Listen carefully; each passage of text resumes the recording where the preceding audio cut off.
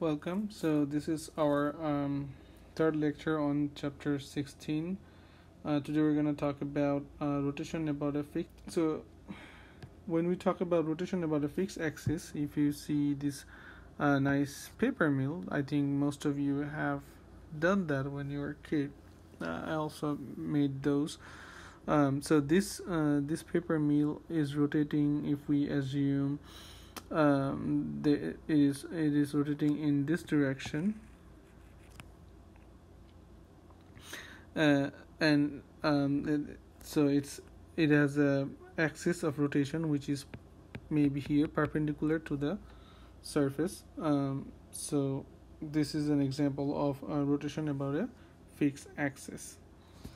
So let's see what's our learning objective for today is define angular motion, also define angular position and angular displacement, and again define angular velocity and acceleration. So mostly we're gonna clarify the understanding of angular motion, position, displacement, velocity, and acceleration, and then this would be our part A.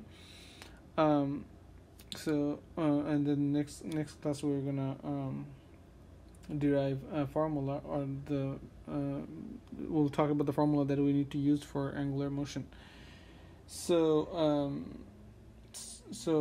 when we talk about rotation, we saw that in our previous lecture for chapter 16 that if something is rotating for any object, if that is rotating, if I have any object, and if that is rotating about an axis, we call it a rotation. And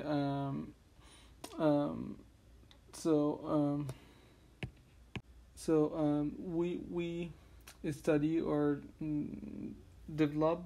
We need to develop the theory of angular motion, because if there is a particle on the body here, maybe here, which could be in a plane, circular plane. So if I take a cross section, if you can assume that if it's a potato, if you just cut the potato in half, so this is the surface of the cut potato, and we can assume the center of the body as our origin, and then there could be any point O. The origin is O. There could be any point P here. So the P, when the whole potato or the whole body is rotating along this axis, along this x prime axis. So if we want to study the motion of this point P, because it's moving in circular path, we need to define this angular motion concept. So what's angular motion? Angular motion. So angular motion, before we define, we have to understand that a point itself cannot have it doesn't have enough dimension to study angular motion. So angular motion can only be happening of a line or a plane. For example, to study the angular motion of this point, we need to have a line from center to point B, and we can call it radius R. So now the line R, or OP, this line can have an angular motion. The point P itself cannot have angular motion. So in this example, there is an angular motion of a radial line R, which is OP, located on this surface. This is called angular motion. So what is angular? The next step is angular position. angular. So this is our routine. We define angular position, then we define velocity, displacement, and acceleration. So what is angular position? The angular position of the line R, so this line R, the angular position of this line R is defined by angle theta. So we have to measure theta from a fixed axis. So the same way we had an XY plane, we'll have another axis here, and this is the origin. So we can calculate the angle, current angle position of the radius of the position R, and if it's defined as theta, so this theta would be angular position. So the angular position is defined by theta from a fixed reference point, which is this line, fixed reference line. The angle of the R is theta, so it's defined by theta. So the next concept we need to understand is angular displacement. So angular displacement.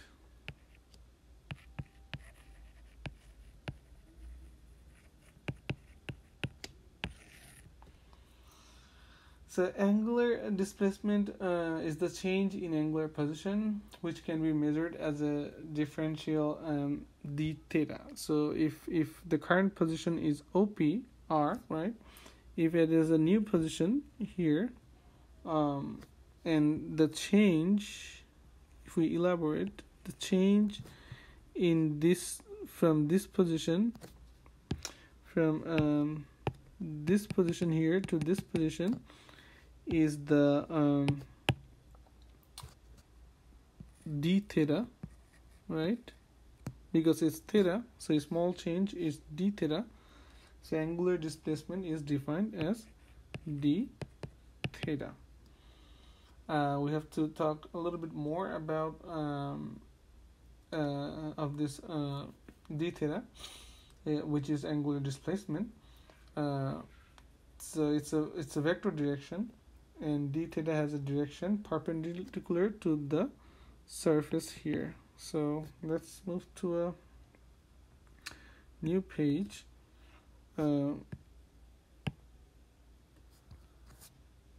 So we had the body,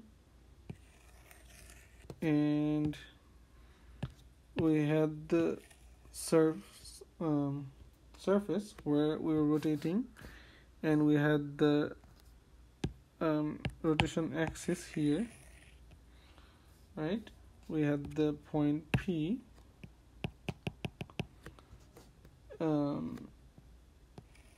R, and then we had the axis where we measured the theta and new angle, which is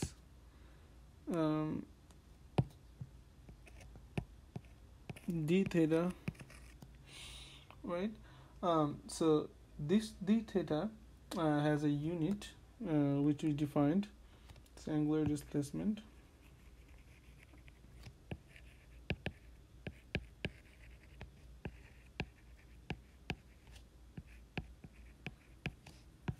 So this angular displacement has measured in degrees or in radians, and the relationship we can define between them is as a 1 revolution. If it has a 1 revolution, so what is 1 revolution? If this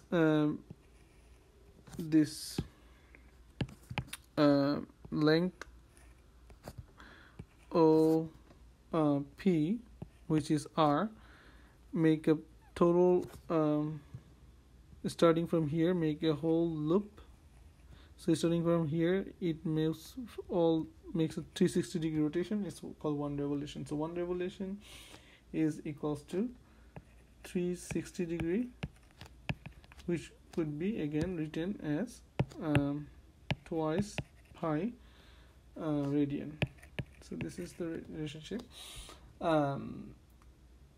Since the motion of this body is about a fixed axis, which could be this x prime axis, the direction of d theta is determined by the right hand rule. So that's why you see the man's hand here, right hand. So that if you put your right hand and if your finger denotes the rotation direction, in this case the same, the P is rotating in this direction, right, in this direction, so your thumb will give you the direction of d theta. So in this case, the d theta, the direction will be of d theta is upward, and we can call it as a positive. So if we see the top view, so if we look from top here, right, so our top view could be the circle, which is this circle, and we have the point P from center, which is R. We had our origin, we have our axis from where we measure our theta, and we had our d theta, small change, d theta. So here we'll say the direction is counterclockwise, which can be defined as this direction, counterclockwise, and we can assume counterclockwise is positive. If you assume clockwise is positive, you can also do so. So the direction is for this case is pointing upward, and it uses the right hand rule. So remember, right hand rule.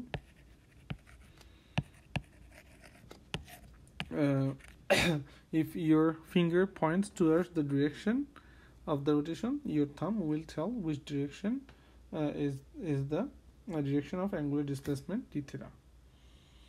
Okay, so if we're clear up to this point, let's move to talk about angular velocity. Angular velocity.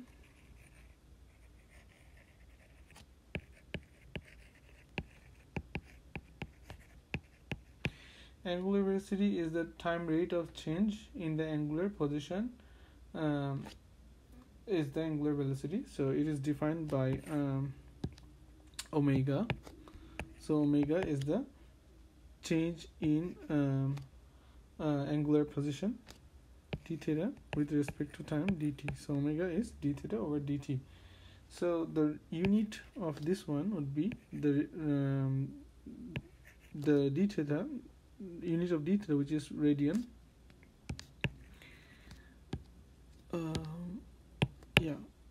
Radian over second. So radian per second. This is our angular velocity. Now let's talk about our angular, which is our last item for today. So angular acceleration. So if we have your velocity, how to get acceleration? You take another derivative. So angular acceleration is defined as alpha, which is the first derivative of angular velocity omega with respect to time, which also can be written as second derivative of theta with respect to time. The same. And also to remember, the line of action of alpha is the same as omega. So what I'm saying is, if you have the axis rotation, if your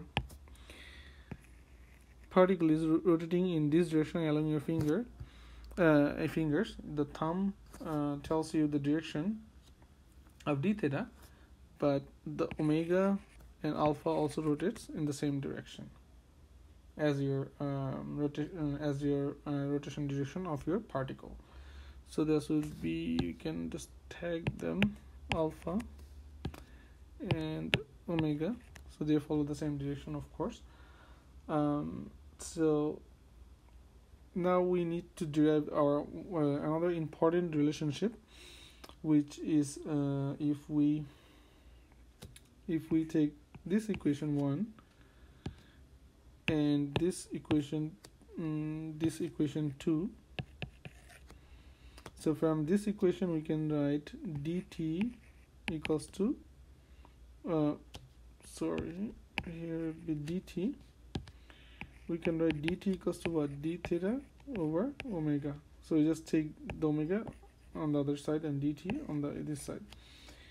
So this part, and if we from here, if we write again dt equals to d omega over alpha. So we got 2 dt expression. From here, if we combine, replace dt with each other, what happens? D theta omega equals to, it becomes d omega over alpha, and which gives us an important relationship that we need, which is alpha d theta equals to omega d omega. This is an important relationship that we have to use in our angular motion study. Remember, this is the same concept when we had in chapter 12. We had v equals to ds over dt. Here we have d theta over dt. In chapter 12 we have acceleration. We had acceleration equals to dv over dt. Now we have d omega over dt. In chapter 12 we had a ds equals to v dv,